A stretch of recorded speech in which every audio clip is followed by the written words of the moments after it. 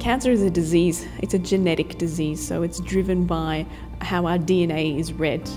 And everyone has different DNA. They have a different DNA signature. My name is Renae, and I'm a postdoctoral researcher here at the John Curtin School for Medical Research. In my spare time, when I'm not here, I'm involved in rowing with the Australian rowing team and also the ACT Academy of Sport. We have genes in our body that are switched on or switched off to drive different biological processes, so for our heart to pump or our muscles to grow. And so when those genes are switched on and they're not supposed to be switched on, or they're switched off but they're supposed to be switched on, we start to get errors in how we maintain our body, so to speak.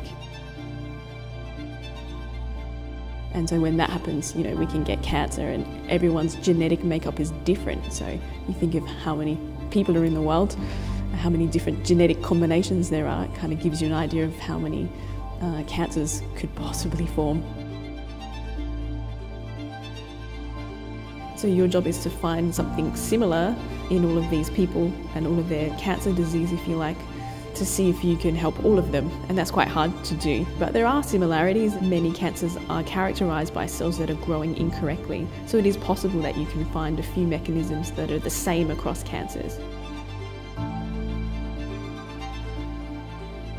We've made many inroads into different cures for cancer, or certainly prolonging life or helping people live a better life.